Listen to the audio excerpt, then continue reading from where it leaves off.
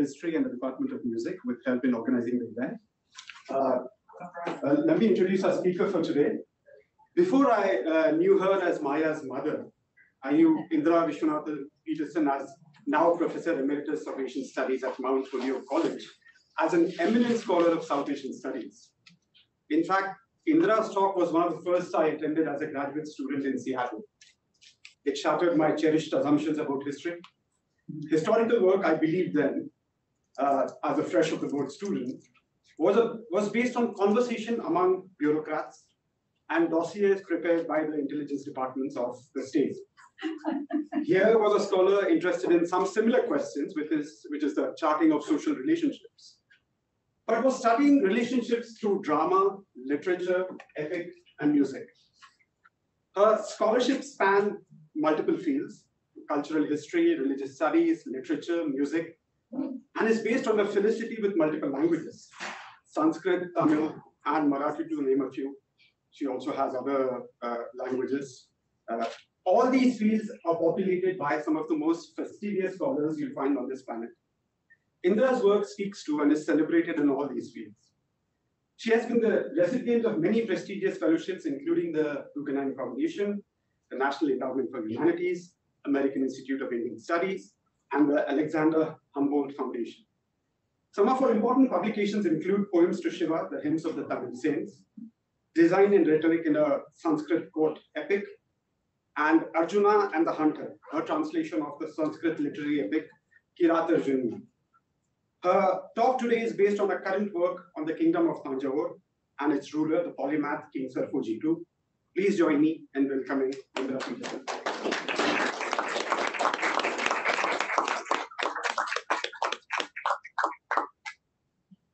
I can honestly say I have never received a more generous and welcoming introduction than that. If I can live up to the promise of that introduction, I should be very lucky. So thank you very much, Junaid. And since I am here as Maya's mother, first of all, I'm going to keep it very informal because I'm not being professorial. I'm just sharing some work which, since her death, which shattered all of us, and then my husband's passing a year ago, it has been difficult to get back into this work. But I find that sharing it with people who are excited about this and want me to share it with them really makes a difference. And I do think it's really interesting work. I think that for all of us. So I hope you will find it that way, and I hope I can present it that way. So as I said, I'm not going to read my papers. I have published at least 2 papers on this. One with the Madras Music Academy, an august institution where you don't get to present unless they think, this is worthy of presentation. And they are also published in their journals. So some of it is published work. It is also, as Junaid said, a chapter, or a small portion of a chapter in my book that I'm writing on this polymathic king, Sarfoji of Tanjore. It was also known, obviously, in Indian languages as Thanjavur, particularly in Tamil, but it became Tanjore in the colonial period, and many Thanjavurians are perfectly happy calling it Tanjore, so it's perfectly all right to say that. The book is titled Tanjore Renaissance, King Sarfoji and South Indian Modernity. So I'm playing with the notion of an early 19th century king. I'll be getting to him very shortly, at the very beginning of the 19th century, who oversees this great flowering of culture in this very ancient center of South Indian cultural flowering. My first book, Poems to Shiva, was situated in the Kaveri Delta, which is the area where it's the big rice bowl of South India. You've done your history, river valley civilizations and, agriculturalists and all that sort of thing. And it's very true of Tanjore.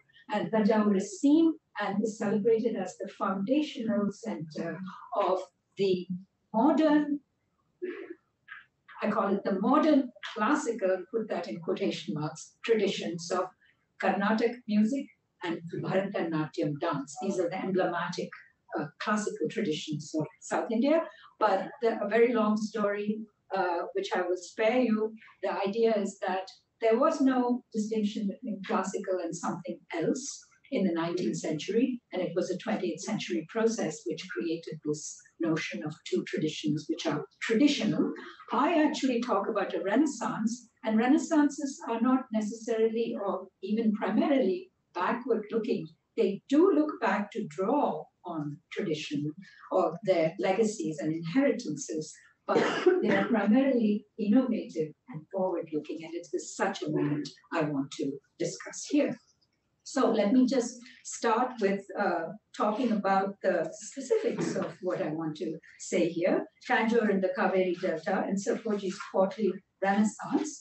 And it would be best to read because that way I can do it very quickly and just read these two paragraphs, and then I will move on to the specifics where I won't read at all. So Sarfoji, I've already said in my abstract that even as, I should really say, among the new developments in the 19th century in the center was the advent of European music, along with the British colonial rule, in the 19th century.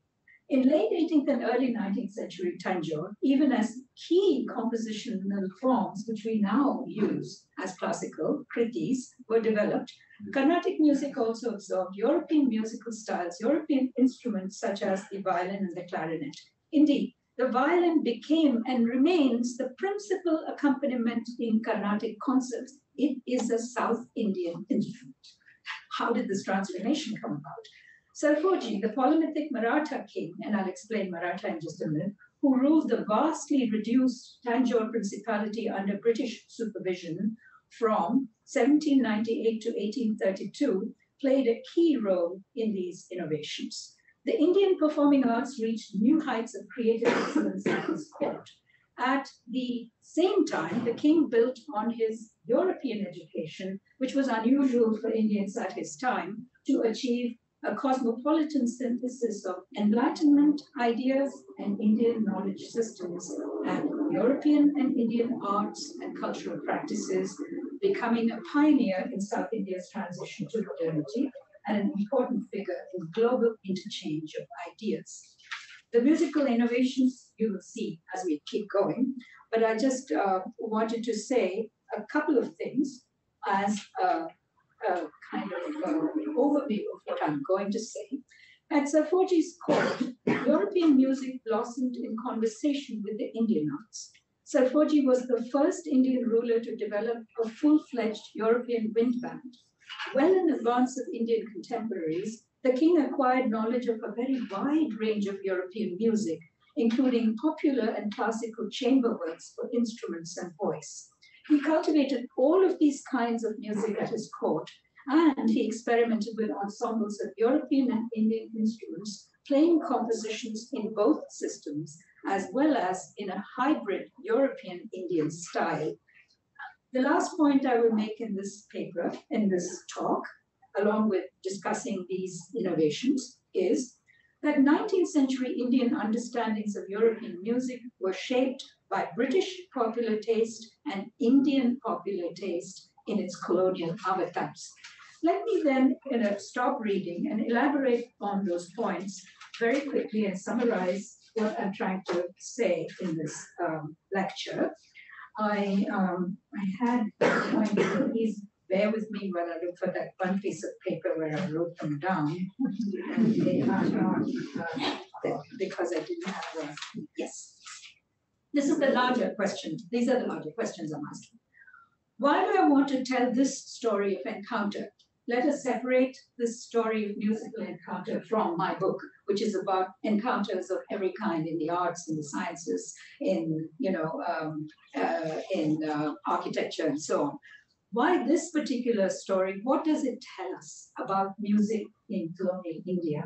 And in fact, we shouldn't even call it colonial India because this is the cusp of the entrenchment of colonial rule. So maybe just about to be colonial India. This encounter is, first of all, it happens in South India, and neglected, this is from the South Asian studies perspective. It is a neglected region with many interesting stories to tell, which are very much in contrast with other parts of India. Most research on Indian transition to modernities are focused on Calcutta and the so-called Bengal Renaissance, which is a very vast period of change where Indians encountered British at their capital, Calcutta, and it's a metropolitan narrative. What we are talking about, as you see, is a provincial tiny kingdom. I'll show you in my map in a minute, and in place Tanjore, in the margins of empire, and empire to be, because in 1799, just after Sarkozy supposedly came to power, he had to sign away his kingdom to the British, and was his kingdom, this great rice bowl kingdom, was taken over by them, and he was left with a fort and a city. It was from there that he conducted these experiments. So it's a very interesting moment. So Sarkozy is in some ways unique. But also, South India is a polyglot, cosmopolitan ecumenic with the ever-shifting balances of political power, a narrative that is obscured in current Tamil and South Indian nationalist narratives, where all the states are divided into different languages, and each state had a pristine and pure past going back to certain dynasties, and they elide all these intermediate histories.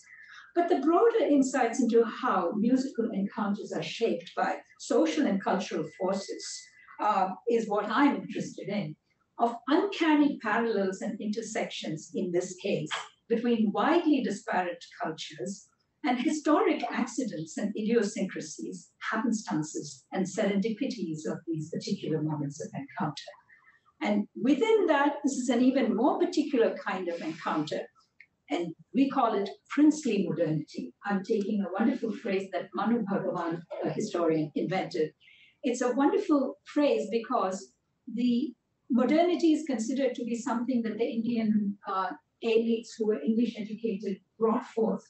But we find that the so-called princely state, and even at the end of the British Empire in 1947, there were more than 600 princely states left. These were the states with which, like Sarkozy's, the British had had negotiations and had overseen, but they had their own autonomy, particularly in culture, education, and other spheres. And Sarkozy became a paradigm.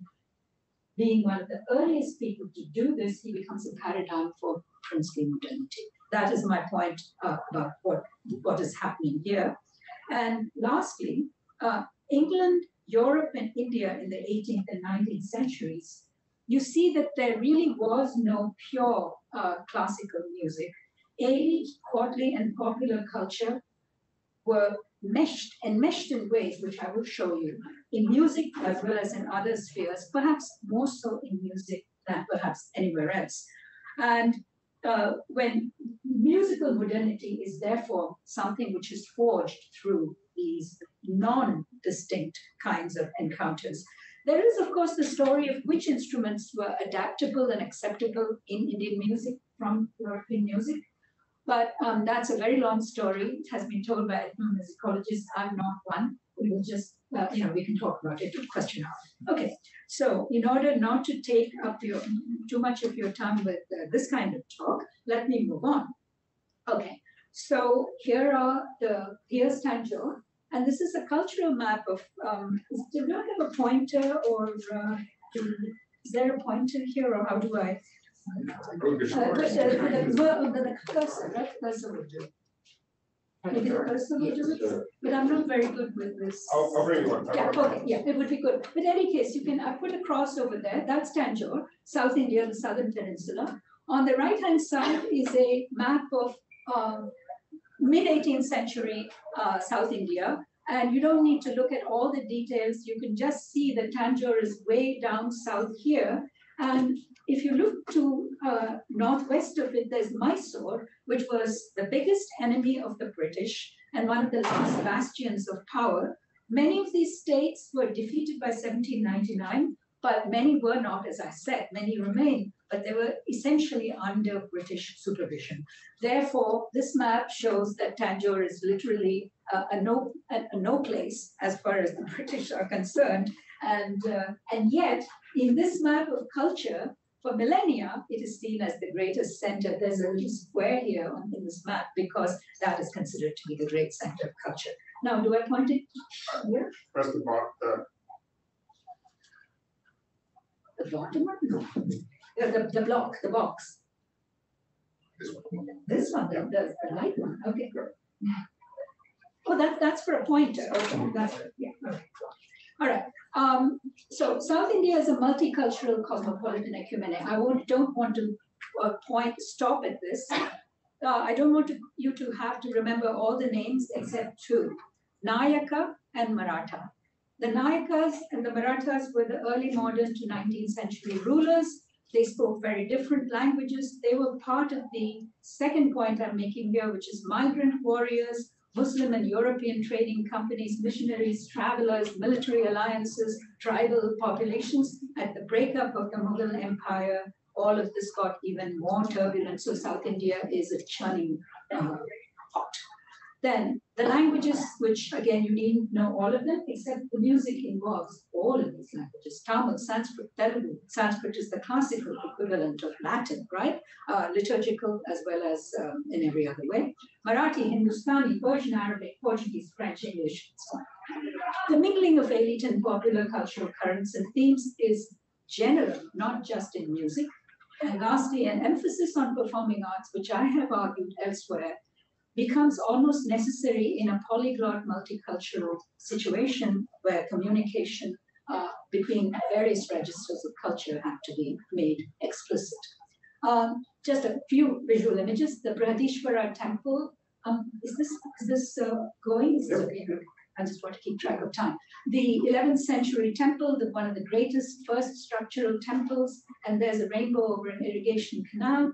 And Sarforji, who wanted to be the greatest ruler of his time, excellence, leadership, distinction, innovation, and princely modernity were his credo. The court is also a great participant in public culture in ways that they were not in prior centuries.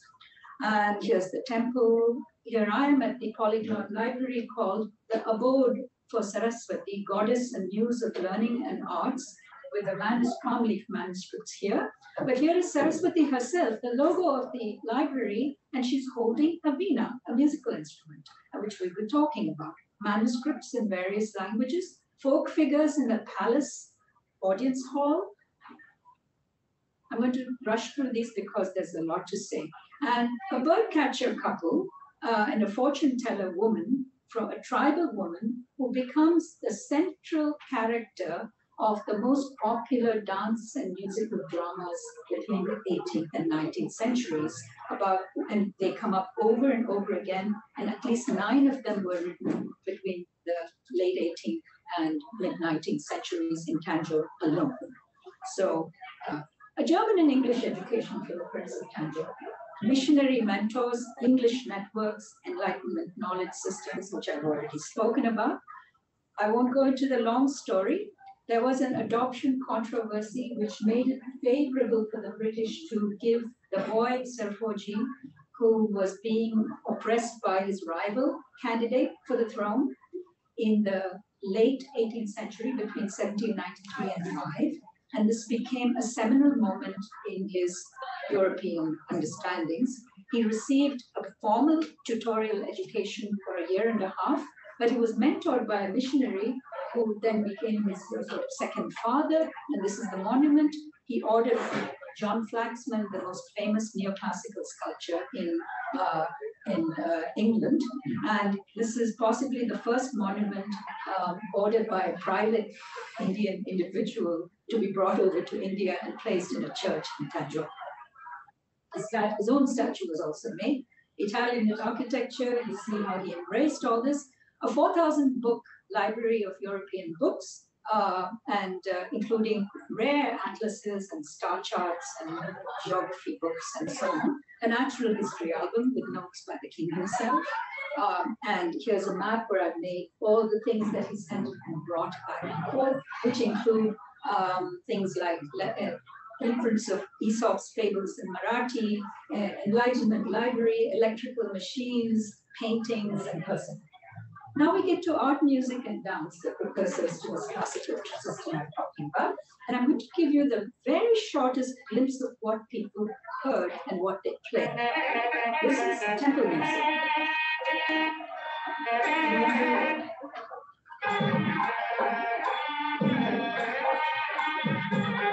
Really loud music. Blast. Drum and its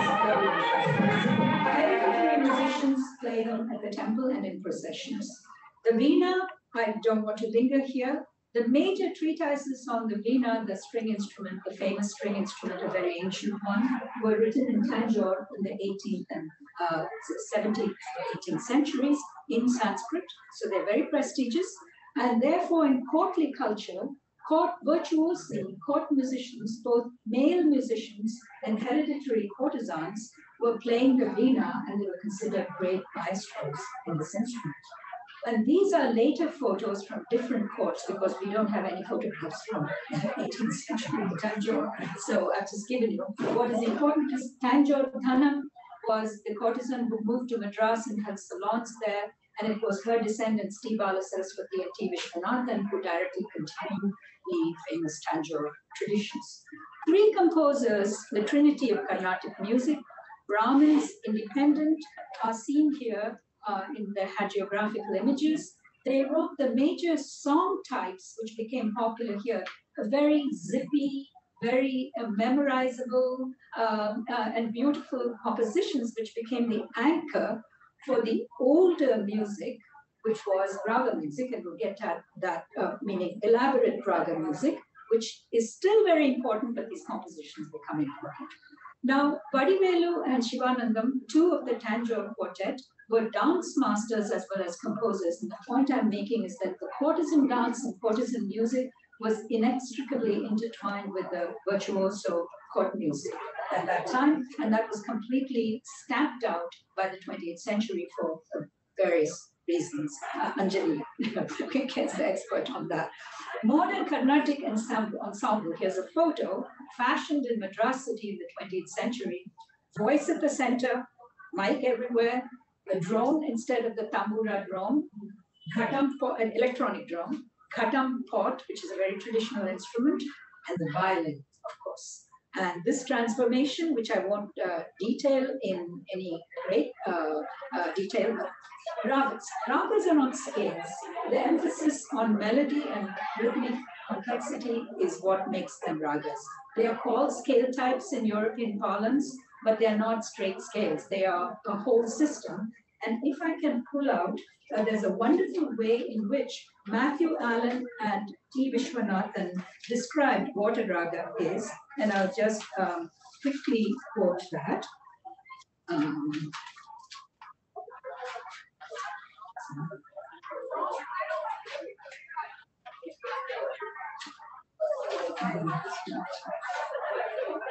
Excuse. What is a raga?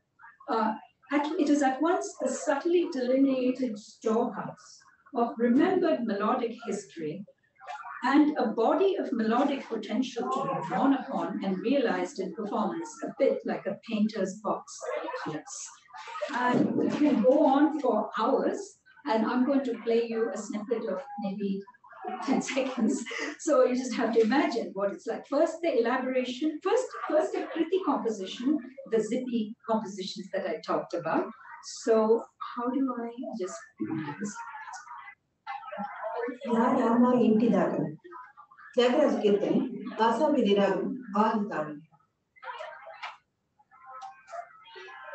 Rama inti daga, Rama Rama inti daga, Rama Rama. Violin, do you hear the violin?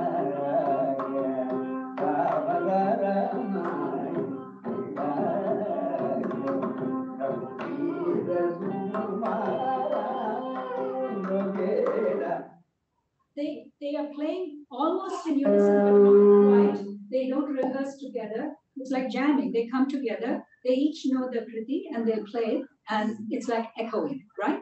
Now, the raga alapana, the elaboration of a raga without any words, without any text, just syllables, that is the most coveted kind of improvisation, because improvisation is the most important thing. Did I miss, I wondered if I missed a slide about, no, here I am. Yes, this is important. Elaboration, improvisation, ornamentation of a particular uniquely individual raga, oral pedagogy and transmission, all of these things are the hallmarks of Karnataka music. Before the 20th century, I've always said, ragas and tunes cut across cultural registers.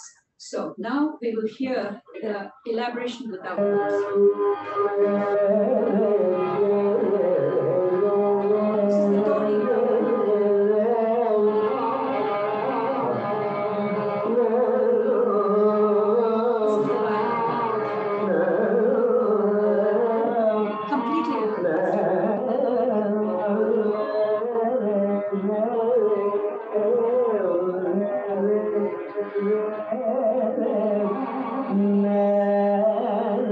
So, of 45 minutes I've played from the time here. And then, now here is a round collaboration.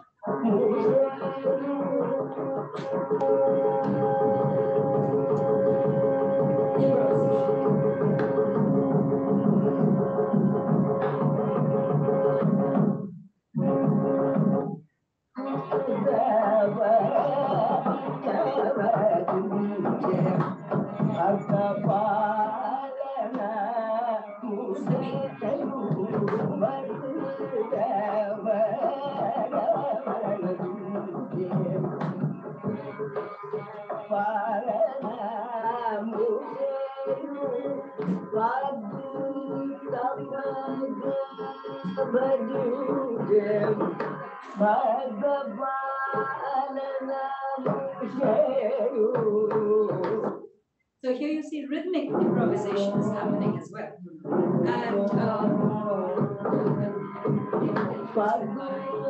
And my arrows here, too many arrows. Okay, very quickly, the violinist improvisation.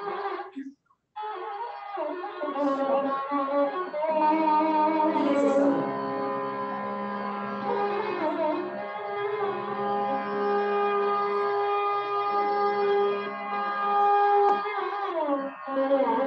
And note how he is seated and how he's blowing the violin. These are the important points. The violin was taken, adapted, adopted to show these very complex ornaments and glides and microtones of South Indian ragas. And that is one of the reasons it succeeded so well, is that it was very well suited to this kind of music. That's not the only reason, there are other reasons. And I just want to play a very small snippet of the veena, because that is an instrument which we are going to talk about in a very big way.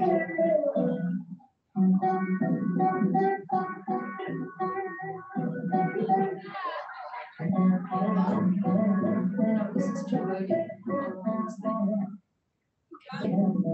Is it loud enough?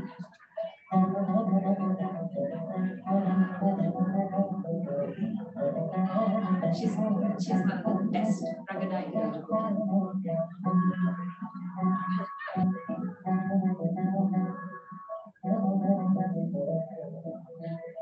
Maybe I can do the scale, except I can't do it at the pitch of these people because the instrument's pitch is different, my pitch is different. Let me do the two scales that I played just now. They're very easy to just show how the progression goes. So the Tori, the first one is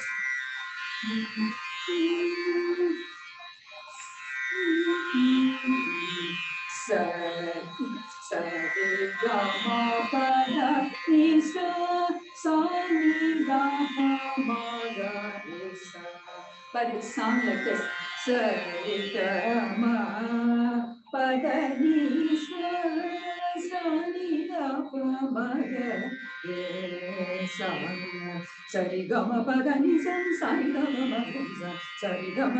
if you have a composition,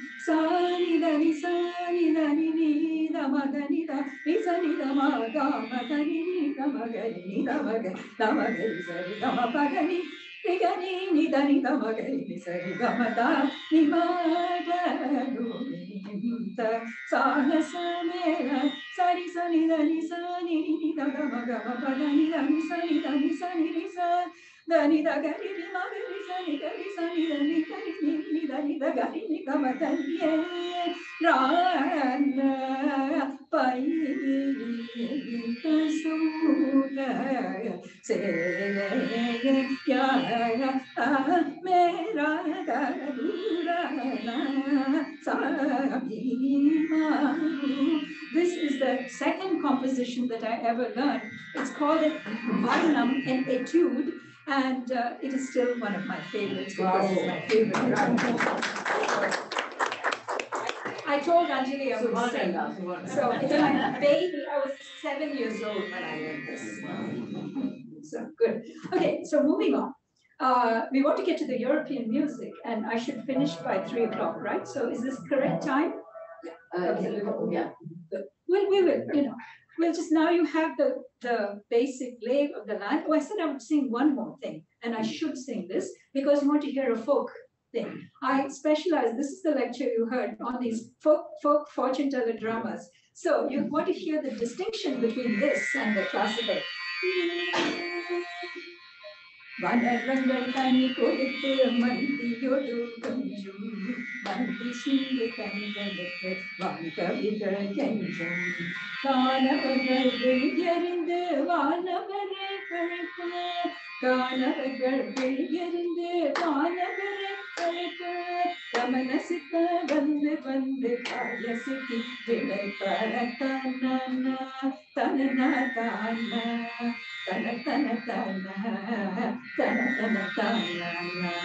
The Kuravanji fortune teller comes from the mountains, and this is the song that she sings. I'm going to unfortunately skip some of the other things because there won't be enough time. Maybe we can hear them. Please bear with me. Okay, so how Tanjoreans perceive European music, because we're getting to that now. Notes devoid of grace and ornament. Serfoji and his court musicians knew better because they were listening to Baroque and they were playing Baroque, and we will get to how he got into that because it was not easily available on the streets of Tanjore. He had to specially go somewhere to hear it. Only one scale, they think, European scale. It's called the major Western scale, and it is equivalent to the raga Shankara Bharana, they think. So all the compositions they write in the so-called European scale are in this South Indian raga, as you will hear in just a minute. Harmony, not melody. Completely different rhythm systems. Set compositions, very strict, no improvisation. Again, in the Baroque, this was not true. My colleague Bob Eisenstein, the founder of the Folger consort, the Baroque specialist, tells me that they did improvise, and even in Beethoven pieces were being improvised in the 19th century, but that is not what Indians heard. So you go by what you hear. Just as people thought that ragas were cacophony, they're not cacophony, we know that, but it's what you perceive. And the last and most important difference, learning through staff notation and sight reading, not oral transmission. This is a moment when I can pause and say that Robert Eisenstein invited me to invite Indian musicians to perform with the Folger consort of Baroque music at Washington, D.C. in September of 2022 and perform three performances of a concert which recreated or tried to recreate the spirit of Serfoji's court. So it was called Music for the Last Raj, Karnatic and Baroque music at the court of Tanjore. And the thing that he told me was that they jammed because they're all superb musicians. They thought 2 days would be enough.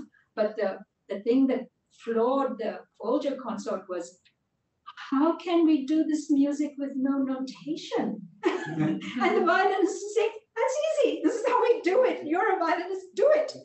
And so it's really funny. Bob and Larry Schiphol, the organist, harpsichordist, were just tearing their hair. But the ultimate performance was absolutely marvelous. They were very good. A royal culture of courtly display. Why did Serfoji need a band? Well, bands were everywhere. And among the European military bands were everywhere. The British were giving troops, and the troops all had fife and drum corps, and so on. But Sarfoji, of course, had these double reed and drum processions. But being a king and being the best king of all, he would have to have the latest, right? The greatest novelty. But this was a very serious obsession for him. He, there is the drum and fife corps when Sarfoji was still a contested adoptee. That is his, that is Sarfoji as a young boy or young man, and there is his rival who was tormenting him.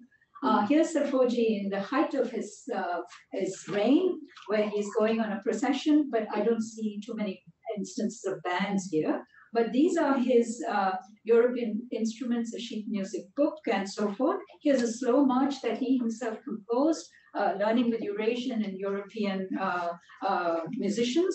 And here's a quick step that somebody, a friend, a colleague, reconstructed from the Slav notation. This was from a band tune.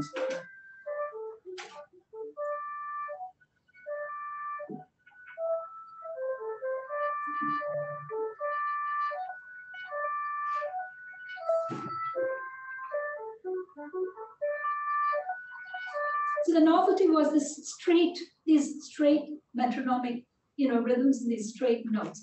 But here was Dikshita, this Brahmin composer who wrote almost exclusively in Sanskrit about gods and goddesses. And then he hears on the streets of Madras the rakes of mallow played by fiddlers. And so he creates this song,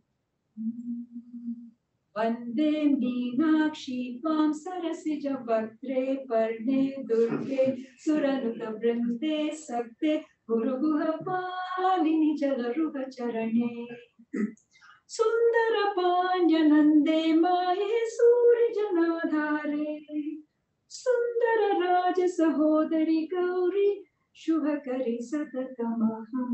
I'm sorry, I lost my tune there because I don't really know this one.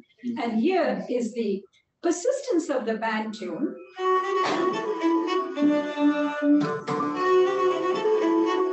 English notes, 20th century.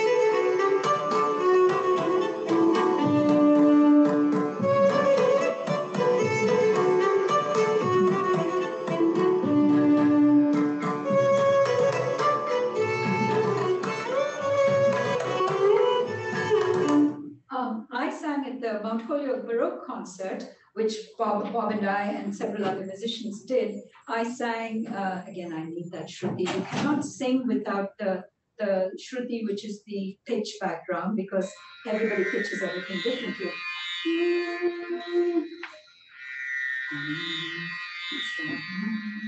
Sa re ma ga re sa re ma ma da da ni ga ga pa sa ni da pa ma ga re sa re ma ma da da ni ga pa ma sa re ma ma ga da re sa ni da pa ma ga re Raghuvamsha Sudha Buddhi Chandrishti Rama Rama Raha Jayeshwara Raghuvamsha Sudha Buddhi Chandrishti. You see, it's supposed to sound like European music, and it does. Compared to Todi Raga, which I sang, it sounds completely Europeanized. Come on, Shruti. It's very hard to get rid of. Okay. Then, the violin permeated the musical scene in Tanjore. In the dance, which processional dance of the courtesans, the violin began to be used instead of the sarangi, which it was a North Indian instrument which was used in Tanjore because the North and South cultures were mixing at this time. So you see the mridangam, double drum, and you see the violin and the cymbals. And then even the gods, there's the god Krishna, and there is Shivaji, son of Sarfoji, who died in 1855 when the kingdom was annexed completely. Now here are the angel-like women, or maybe the courtesans. One of them is using the tambura drum, but the other is playing the violin. So the violin became pretty much, but you notice that they're still walking, standing, and they haven't sat down yet, which is very interesting. Meanwhile, the Tamil Protestant Christian poet Tanjore Vedanayaka Shastri composed hundreds of Christian hymns in Tamil and always accompanied them with violin. And here are his descendants still playing and singing those hymns. Now we have CDs of his golden hits. And Veenas, so violins, the violin was very portable. It was amenable to the grace notes and other aspects of his music. The veena was very courtly. This is, I think, an important point. It was courtly. You saw how they were sitting and the courtesans were playing and the virtuosic. Violins could be virtuosic, but you could walk around and play them. You could sit and play them. You could do them in concerts. You could do them in pop music. So that is why I think violins became so popular. Why it became the principal accompanying instrument is not something for me to argue, because that has been brilliantly argued by Amanda Weidman, the foremost scholar of South Indian music, where she talks about the peculiar notion of voice in Karnatic music as it developed in modernity, which was quite different from the notion of the relationship between voice and self and voice and instrument. And that is that dialogue that you hear between violin and voice in modern South India is very different from whatever was going on prior to that. You should read her book, Singing the Classical, Voicing the Modern, utterly brilliant. Veenas, violins, European airs, and sacred works in chamber music. Now, this is a whole other, this is Sarfoji's courtly privilege. Others, such as even the composer Dikshithar, who lived in a village, couldn't go out, and listen to chamber music. They didn't have European connections. Sarfoji was overseen by these British officers. He was with the military officers, he was the civil officers, the political resident who was surveilling all his correspondence, and he was never allowed to go out of his little kingdom. So he was always with the gentlemen and ladies in performances, at performances. So there are reports from the archives and from European visitors. The archives are the palace archives. I probably didn't tell you that Sarfoji, I forgot to tell you that Sarfoji ordered away to England for band instruments as they were changing in Europe. The clarinet, for example, changed keys at least 4 times during Sarfoji's reign, and he had always the latest clarinets because you couldn't have a band which didn't have them. So every instrument, and there were in the library, music library, there are Gutteridge's manual for playing the 8-key clarinet and things like that. So you could go there and learn all about pedagogy, about learning. And he had a staff of Eurasians and Europeans who were overseeing his own musicians in learning all these things. And they also learned staff notation, because without that, they could not learn European music. So he was definitely doing that, and we will see that in just a minute. So let me get the description, and here I won't have to fumble because I have a nice staple here. And let me get to the page where the European visitors describe what they heard at Sarfoji's court. Yes, here are some descriptions.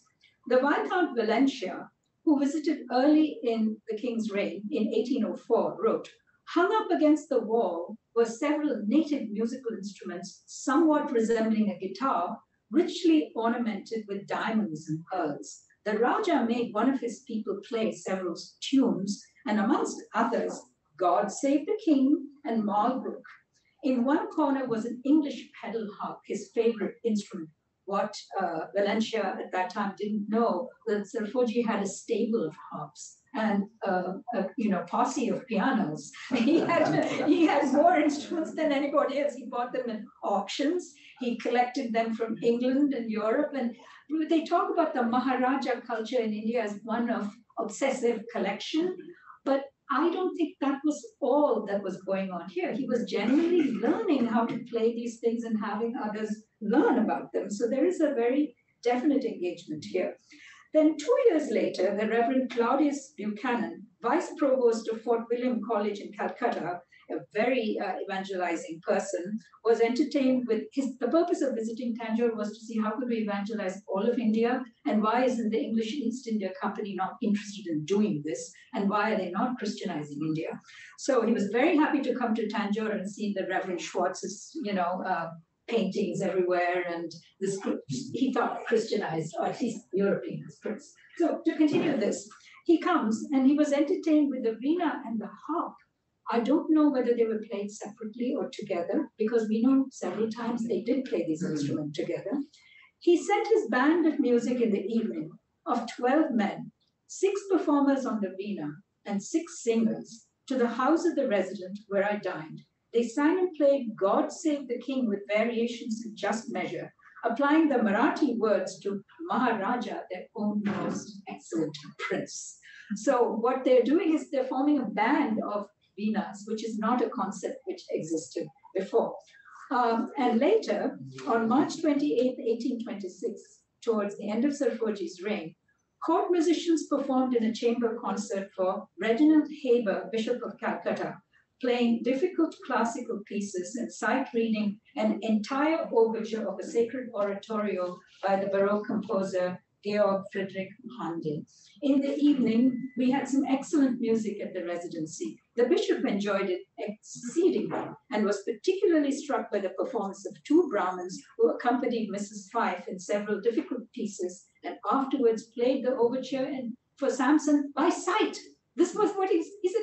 These people didn't know this, but they're playing it. So this was the challenge. So Sarfoji in the Baroque, how did Sarfoji get to know about this? Handel's sacred and secular works were part of the rising nationalism of in Britain at the time. And this comes to a crescendo with the Napoleonic Wars in 1803 to 1815. But even before, Rule Britannia, all these things. So almost every composition of Handel and many of the Baroque composers contained popular songs and certainly God Save the King, which we shall see in just a minute. So at St. Mary's Church in Fort St. George, Madras, in January 1794, luckily a rare edition of the Madras Harkara, a short-lived newspaper, is still available, and it describes the young Prince of Tanjore sitting in the audience and listening to this concert. The church is very beautiful. I would recommend a visit. It's still what it was. He attended a choral concert, which consisted mainly of Handel airs and pieces, including airs from the Messiah, Samson, the occasional oratorio, and the coronation anthem. Lady Oakley, the governor's wife, was the principal soloist. I will not play the Hallelujah chorus, you all know it. I've given this talk to Indian audiences, and that's why I have the clip there.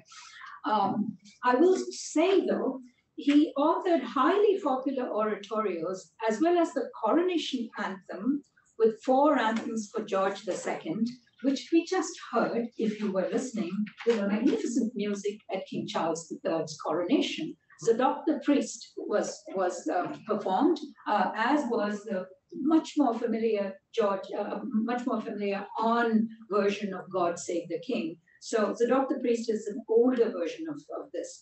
Handel was celebrated in commemorative festivals in England and in Calcutta, and he was the national composer. Prophetic visions strike mine eye, which is the aria from a secular oratorio. The occasional oratorio is what Sarfoji heard Helena Oakley sing. The text of it, wars shall cease, and so on, is set to the tune of Rule Britannia, which was already part of an old, of a British ancestry-seeking kind of opera called Alfred. It's about King Alfred, right? So this nationalism is completely, taking over. I don't think I have time to play too much of it or any of it, but what I'll do is I'll just have you hear.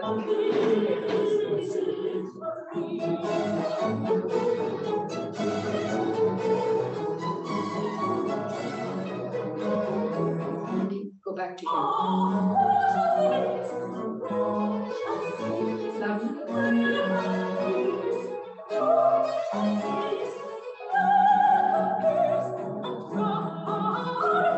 Anyway, so Sarfoji heard ornamentation in vocal music. That's the point I'm making here.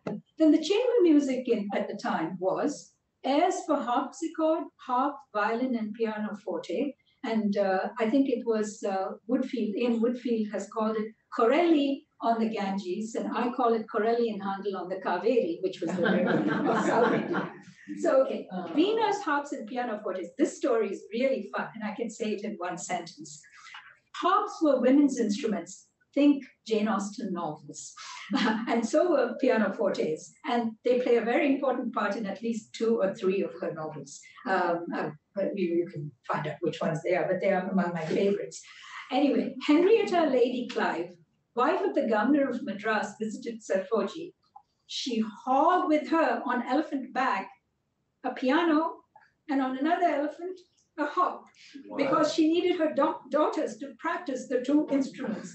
Little did she know that Sarfoji already had a collection of pianos. Maybe he didn't in 1800, but she should have known. She didn't.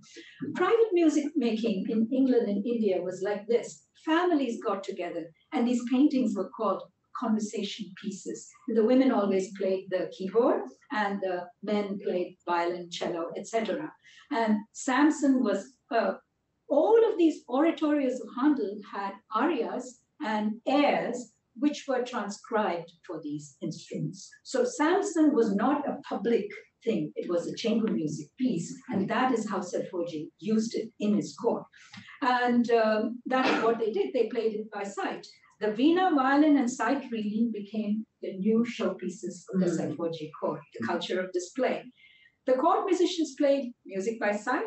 There were also traditional veena maestros, the veena people were playing, and the court Brahmin Dharmaya, superintendent of the Thanjore court ensembles, he was a Brahmin, expert veena player and violinist, was a piano tuner, and he was in high demand all over South India because in that climate, pianos don't stay in tune. Veenas, here are some veenas, let's quickly go through. Another reason the veena was continued as the showpiece instrument was, apart from its beauty and tradition, tradition alone wouldn't have done it. Europeans called it a great ancient instrument. Francis Fouque wrote about it in the Asiatic Researches in 1788, and this was something Sarfoji subscribed to. So if the Europeans are saying this is a great instrument, this is another point of excellence, and none other than Sir William Jones, the Chief Justice of Calcutta Supreme Court and India's greatest European Orientalist, wrote an entire thing on the musical modes of the Hindus and cited the veena as this excellent instrument. And that is why the virtuosi continued into the 20th century until, and they still do, and they still play solo, but they are not accompanying instruments. God Save the King, a very quick run through here. I've already said, we don't need to hear Malbrook. It's the tune of For He's a Jolly Good Fellow. Malbrook s'en va en guerre, Malbrook s'en va en guerre, Malbrook s'en va en guerre. Nobody can deny. Others, God Save the King and Zadok the Priest, I've already mentioned, were performed at King Charles's coronation. And you may want to hear a tiny bit of Zadok the Priest because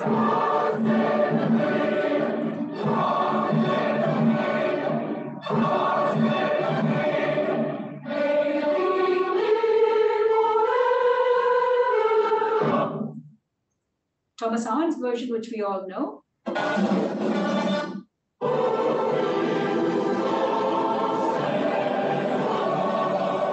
I'm going to sing for you Dikshitar Sanskrit Notisvaram, Santatam Pahi Mam, which is to music, the goddess of music. So you can read the text as I sing. Santatam pahi mam sangita shamale sarvadhare chintita tha prabhe chitrupini shive shri guru guha sevite shiva mohakare. So subversion. God save the king for the Maratha king of Tanjore who doesn't even have a kingdom. God save the king for the goddess of, South India. A strange journey is this. I was rooting around in Sarfoji's music library when I found a book which said Rekhta, or rather the title was Rekhta, but when I turned it open, I found out that it was a book called The Oriental Miscellany, Airs of Hindustan, Calcutta 1789. This is European women and men studying the courtesan songs of India called Rekhta or Rekhti, and transcribing them for harpsichord. It's the opposite of what was happening in Sarfoji's court and earlier. And this is something that lots of people have written about. They even had paintings made in the Mughal style. It's quite beautiful. And they again were about fill the bowl and let's be joyous. The texts were all things like drinking songs, you know, just like Marlborough. And they recreated it. Catherine Schofield recreated it at King's College London. And Sarfoji has a copy of this rare book, and King's College bought it for some millions of pounds recently. So this library is something quite remarkable.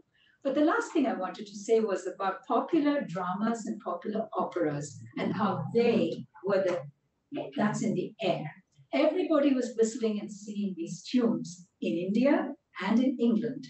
Not the European tunes were being whistled in Europe. They were being played in Sarfoji's court. Indian dramas and their tunes were sung here, but the musicians and the king were comfortable with this idea because in their own culture, they were doing this. And it's like the one I just sang, you know, that's part of this operatic tune.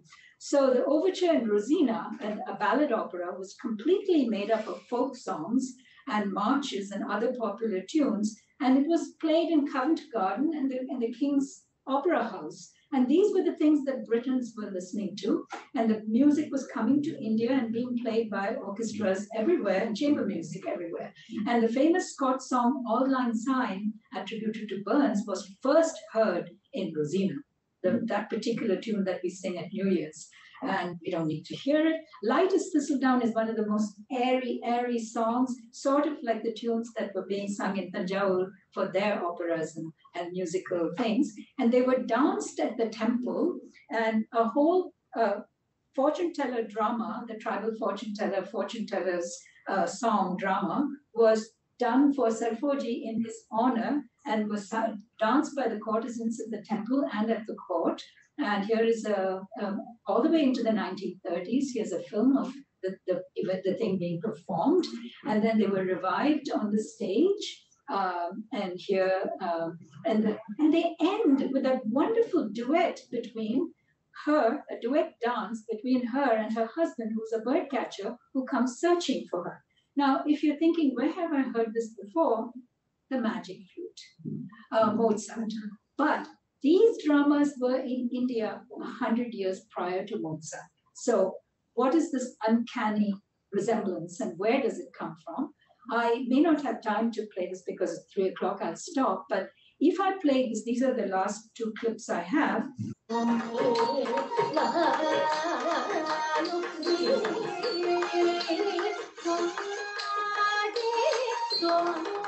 This is the lyric. This is sung in praise of Sarfoji, okay? The dance is sung. Now here comes the Kuravanji, the fortune teller, and you can see her dance, which is quite different. This is the entrance.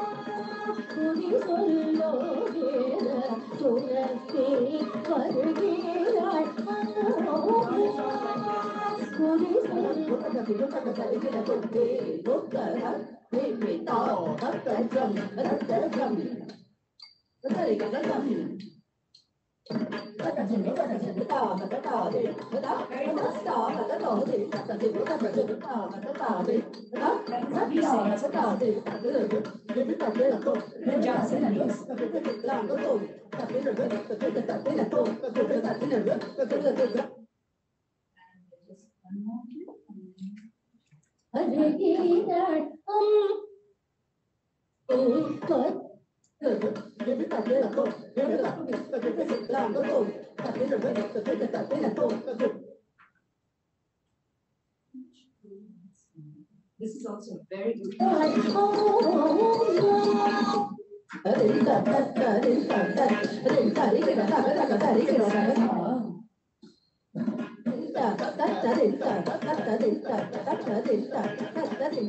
The choreography is in the lineage of the Tanjore quartet, So the people who are performing it are doing it authentically. This is the next Papageno and Papagena. I won't play them because you can go and listen to them. Listen to Papagena's song, Der Vogelfänger, the birdcatcher, which is almost identical to the theme of the song sung by the birdcatcher in the Kuravanji drama in Tanjore. And then we also know that the final duet of Papageno and Papagena is parallel.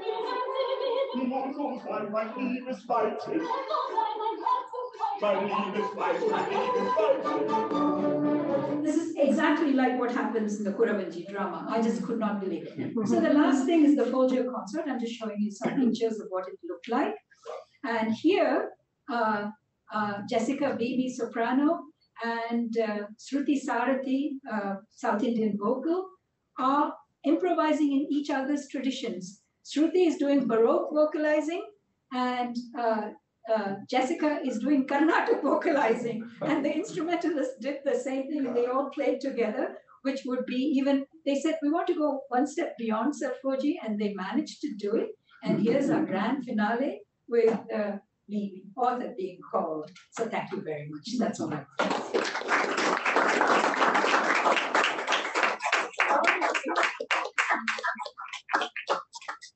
Okay, we're done. So, questions? Sorry, I have to rush and you. Yes, I know. I was so enjoyed that, especially your singing. Like Junaid, I've had the pleasure of learning and also listening to Indira's voice from the time I was a graduate student. So it is wonderful to have an idea. I have a question which is more my own ignorance, which is what happens to the flute?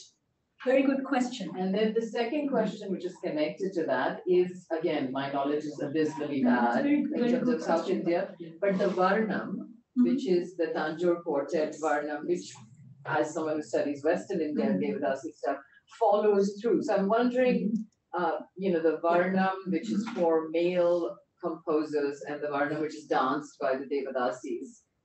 That Hari, and Hari is the male dancer. They also had male dancers, but in that time they did not dance this particular kind of dance. Because it was in Maharashtra, it's more Rag Bhairavi, which becomes this. So I was curious. This is the South Indian Bhairavi. Exactly. So I could hear that. So absolutely. That's the I guess my question with the flute was with the Varnams when they travel to Maharashtra. They don't carry the melange that you are invoking between Europeans. So I wanted were they sanitized of that, the exchange, that you were speaking of as they traveled, or was it, what happened to that? Yes, I don't know enough about that. The dance experts should talk about that. People like Devesh Soneji would know. Right, I have asked Devesh this question too. Did he know when they went to Baroda? You talked about. Yeah. Now let us just talk about what these people were doing, these dancers. They were learning English. They were the only women who were allowed to learn languages, be educated, because they're like the geisha, right? They are courtesans, and they would play in public, and other women were, veiled and not doing anything, or not allowed to. Women would be entertained by these courtesans, just as in North India, they would be entertained here. And in Mughal India, there are paintings of women in the Zanana being entertained. That was true in Tanjore also.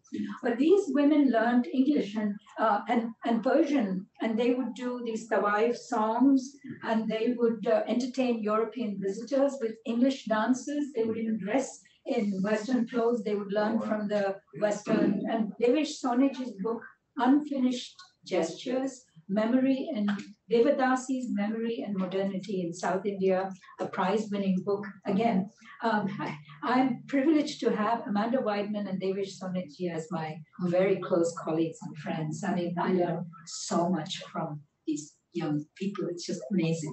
But the work that has been done is incredible. But to answer your question, the Varnam that you saw, Varnam is that lyric piece.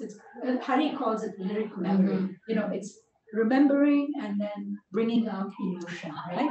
And it can go on for an hour or whatever. And they're still playing that in the repertoire on the stage now.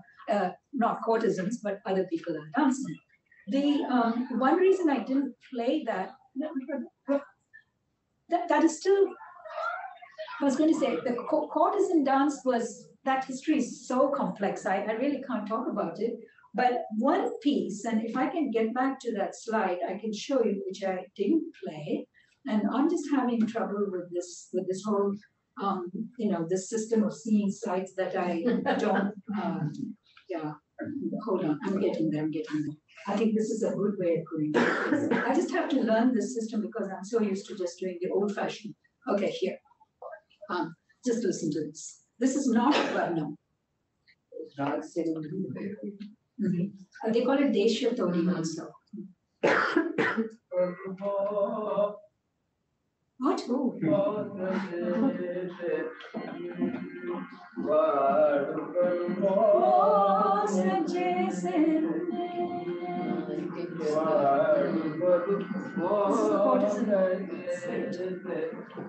But it's a man singing, right? The singer, but wait. The dancer will start singing in a minute.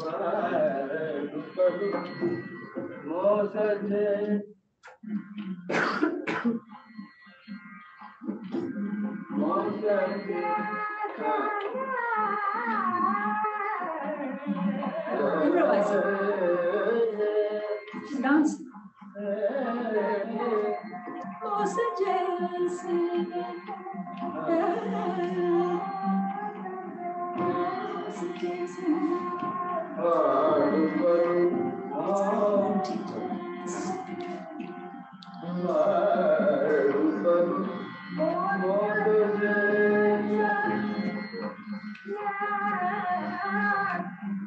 So instead of the varnam, we chose to do a javali because varnams go on for an hour.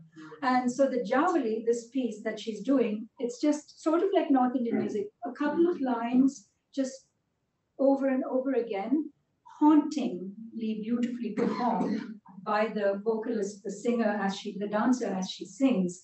That became very popular in the urban setting of Madras. And those are the pieces that are performed by just about everybody. But the reason Hari and that Sri Vidya were performing that varnam was that they wanted to show what the repertoire of Sarkoji's court would have been, and it was a piece performed for him. That's about all I know. Why it was retained in the modern repertoire, I'm not so sure, except that the Thanjore Quartet is said to have set that repertoire, and just about everything that they set is considered the foundation of classicism, and therefore it was retained. That could be one possible answer.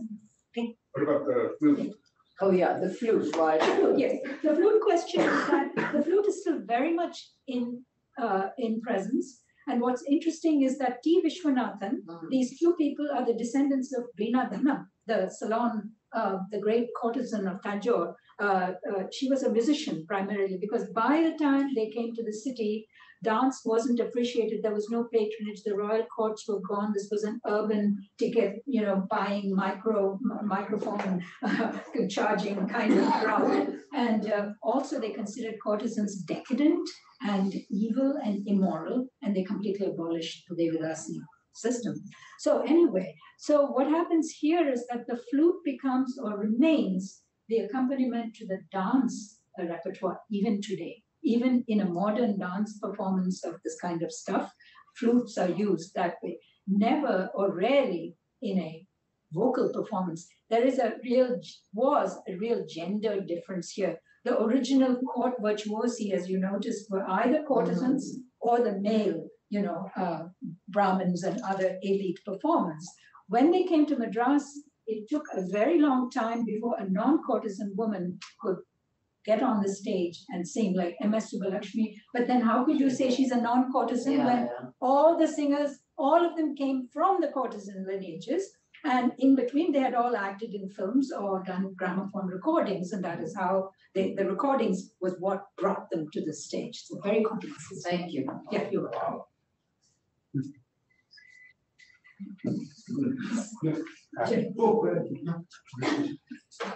I was wondering if Sarkoji ever took his ensemble to Europe, or did somebody invite them to the He was British a court? prisoner in his own home. he could not go. The only time that big procession I showed in 1826, not 1820, 21, 22, he said he needed to make a holy pilgrimage to Benares, Kashi in North India.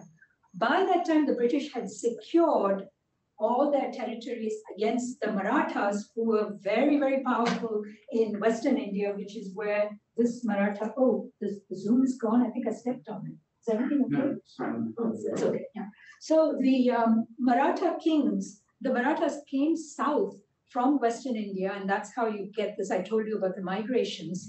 And these Marathas ruled only for 150 years in Tanjore, brought the Marathi language, North Indian traditions, music, everything. And then Sarfoji brought European music too. This is why Tanjore was such a melting pot as well as an innovative place. But the question was, Janine? No, there were actually two questions. So Yeah, was the ensemble invited to Europe to some of the European courts? And did some Indian courts imitate Yes, and that is the most important question that I didn't get into, but my book is all about that. He's the paradigm.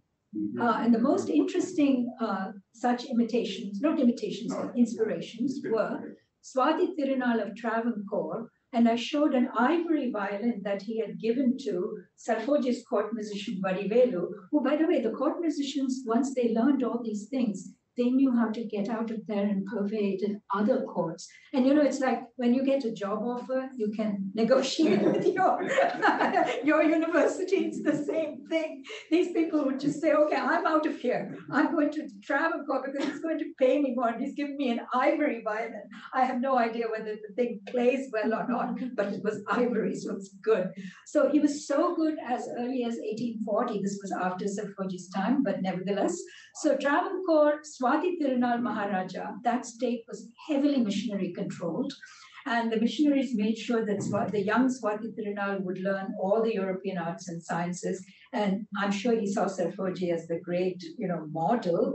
And he set up an observatory. He also was a great composer. And I love his compositions. There's a big controversy as to whether he really composed like Henry VIII, or whether some of his court composers composed in his name. Sarfoji himself composed, this is the most fun fortune teller drama of all, an astronomical and geographical Kuravanji fortune teller drama to teach the children in the schools that he had set up in around 1806 in Marathi. And it's the dancer comes and she talks about her travels through the galaxies and the planets, and then she talks space, and then she talks about the modern geography of the world and teaches the heliocentric system. So these kings were doing, as I said, progressive, interesting things without ever abandoning. Swati Tirunal did some of the best Karnatic compositions. For example, he did a Tilana, a dance composition, which I will sing. Dinta kuni kutaka, dinta drudruta tom, nach rahi gori, taditai ditai tirata kudi, takuni kutaka, din. Baje payal kaho, chanana chanana, chanana chanana chanana chanana tom, chanana chanana chanana chanana tom, chanana chanana chanana chanana tom. And this is a dance piece, and he composed pieces of this kind in 9 languages. He also, like Sarfoji, learned. Sarfoji knew 9 languages, so did Swati. It was good to be a polymath. So that's it. And the Mysore Maharaja, the band, the greatest band of India was the Mysore Maharaja's band in the late 19th, early 20th century, 100 years after Sarfoji. That band was so famous that people came from all over India to hear it. And during the great processions of the 9-day festival, and the 10th day to the goddess, and the king would be riding on his elephant, and this fantastic band would be going. And he wrote band tunes also. So it was considered very nice to be doing all these things. But there's a little coda to that in my day, when I was growing up, it was customary for the bridegroom in a South Indian wedding sit in a car because they couldn't afford elephants and horses. So he would sit in a car and would be taken in procession as king for the day. And who would be accompanying him? The Corporation Band of Madras or the Tanjore Band. Everybody became kings of Fuji. On that day. On that day, on his wedding day, he became king of Fuji. So this is why I'm writing a book about this king. He's very interesting. Any other questions? Yes. I have a question about the attitudes about improvisation, because on the one hand, I can imagine Europeans seeing it as not being trained, right? But on the other hand, it's so clearly much more highly skilled, right? In order to do that. Were there any Europeans who recognized that? Yes, people like Sir William Jones. That's one reason, as I said, in the culture of royal display, when you don't have any political power, you have to grab any kind of power that you can get, right? And so in the cultural realm, where Sarfoji saw himself as an impresario, as a leader, and he was directly reading what Europeans, this is the ultimate self-reflexive king. He's got a whole library of everything the Europeans said about him, including Bishop Haber's narrative about visiting his court. This is the thing I love most of all. I talk about Sarfoji sitting in his library and reading the English newspapers and the London Herald and saying, oh, there's my name. You know, you want to be of global renown. And yes, they did recognize it. And then there were those women, Sophia Plowden, and there was the man Francis Fawkes in North India who transcribed these beautiful partisan tunes like Taza Bataza and so on for harpsichord and staff notation. Unfortunately, of course, they ended up being drinking songs, but or they were using the lyrics of drinking songs like "Raise the glass and let's be jolly," "Let me go to so and so Holly" or whatever.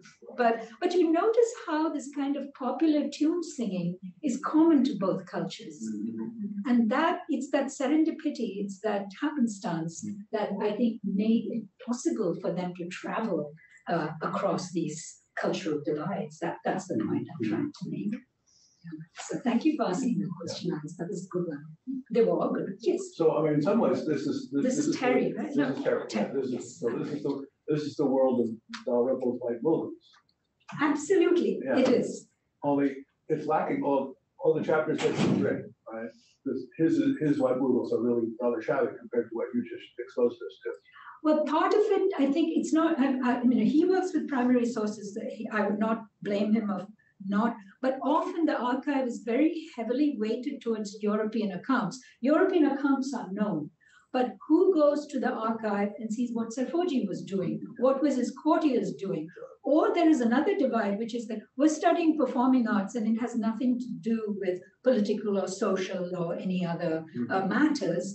And European music, you know, it's just that it was there. And some would even say, oh, he was so Europeanized, you know, we don't need to study him because he was so Europeanized. This was going on for a long time, that, you know, Sarfoji was too much of a stooge of the Europeans and he was always consorting with them. But then later it became very chic to you know, write English notes, even in the 21st century. And now everybody is calling me and asking me about, oh, you're working on this, you know, could I know more about what was going on there? Because I would like to incorporate that in my concert, which is a wonderful thing. Yeah. So a world historical note. So the other thing to say, because if you take your magic tornado and you land in Istanbul and then you land in Tehran and then you land in wherever the main court is, right? You're going to find yourself in a similar cosmopolitan space in which all kinds of things are up for grabs that would later on be battened down, where there's all kinds of cultural cross-minglings that are going on, in which multilingualism is the rule of the day. There is no stable one language unless there might be a court language, but then it's immediately surrounded by other languages and other ways of doing. So the 18th century has come back now in the last 20, 30 years as a big major place, because it used to be when I was being trained, when people were being trained to teach Middle Eastern history or Chinese history or whatever it was. The 18th century was like nothing happened. Nothing. Yes, it was a blank Forget space. about it. It was Let's the wait space for of the let's wait for barbarians. the big boats to arrive with the guys with the beards, and then things will start happening. And for us, it's colonial. It's That's this it. colonial history. You know, you can't do this because That's this it. isn't about us. It's about them. And I say, no, it's about us. I mean, it's not us and them. It's about everybody. Yeah, And you right. should study what everybody was doing. And they were, as I said, the folk and the classical, they were not making those distinctions. No, it's North amazing. and South, they were not making those distinctions. This very Sanskrit composer, this Brahmin with the veena, he was composing in Hindustani ragas, North Indian. He went to Benares for 6 years, and I don't know about 6 years, but a long time. And he composed in, Shri Satya, that's very Hindustani style. Narayanam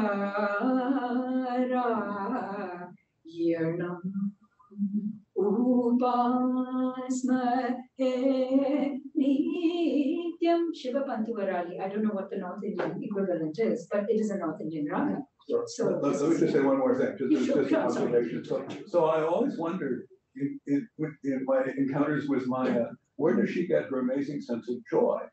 I think those of us who've been sitting here today have figured that out. But I will not take credit for that. The moment she was born, she came out with joy. Ah. And her father, my husband, Mark Peterson, was an embodiment of joy. He was the best person in the world. The two of them were twin souls. And it was my privilege to have them for 46 and 41 years of my life. It's the truth. Well, it isn't because we've seen you. We were joyous. We might give a different explanation. No, I'm glad about it. But kindred souls are drawn to each other. That is true. I mean, I knew that Mark and I were for each other. We knew. I shouldn't say I knew. We knew. And then Maya was part of our circle. She was born, and then 2 or 3. And then, of course, at 18, she went into the world.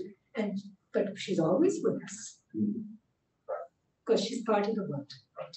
And that was the other thing. She loves the work I do loved the work I do because she enjoyed the spirit in which I did it. She appreciated it so much. And that's another thing I'm doing now. I'm doing this for her. And she would want me to do it. I'm doing it for Mark. He did the same. He wrote a wonderful book on Galileo, very maverick book, which was immediately published by Harvard University Press because it was so unusual.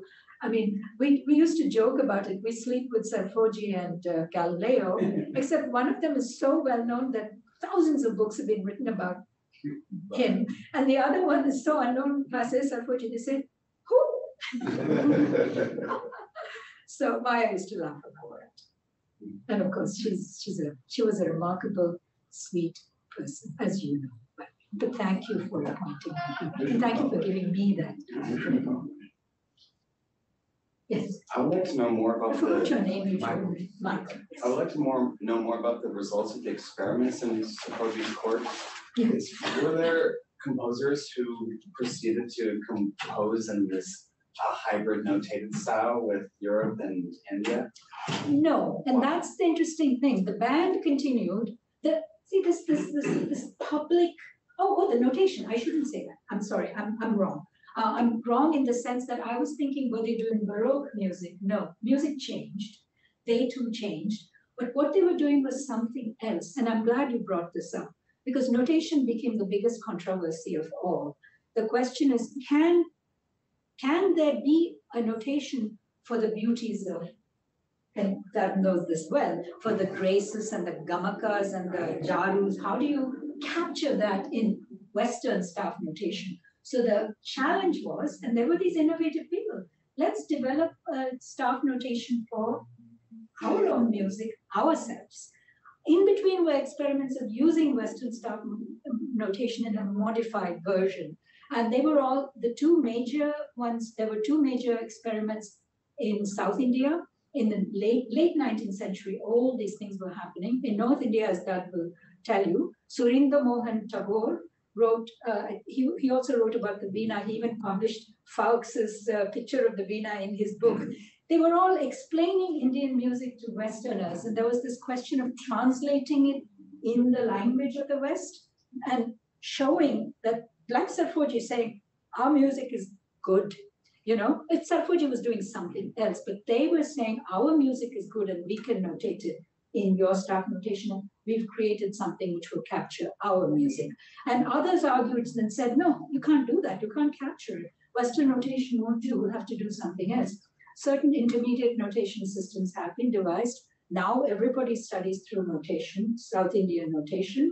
But I should also point out that already in the Nayaka period, which was a remarkable period of musicization, of music making, they came from central India, from Andhra, and the Nayaka kings from the descendants of the Vijayanagar Empire in central India.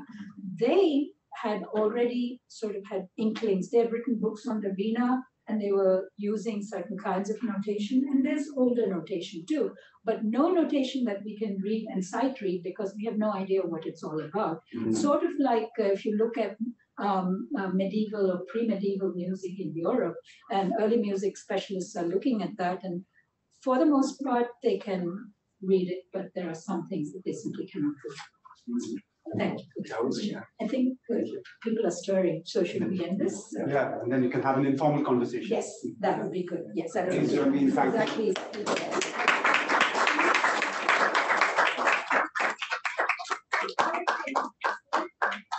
Problems. This is a new computer. I don't really know anything about it.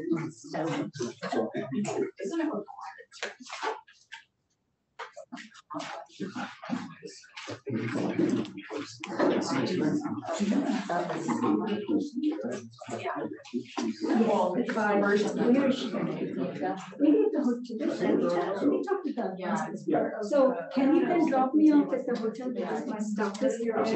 Well, I said I don't have a room, so your house is there. Where should Anna pick me up at 5:30? I could just say, and can you tell Anna? I mean, I have Anna's number. Can You have Anna's number? Yes, Okay, that's you can okay, send yeah. your address. I Where do you live live? 5 minutes away. 5 minutes. Yeah. I have to go teach now. That's right. You I go will ahead. see you. Thank you for Thank you. They're also- We'll talk more about Yeah, it. you can talk about this. I'd like So to maybe, teach them. maybe we should just go. Yeah, we'll just that put way, 'cause everything together. it'll be Yes. more efficient. I'll just text No, my I'm fine. kids too. And you can just text. Put it on there. Thank you. Yeah. Thank you.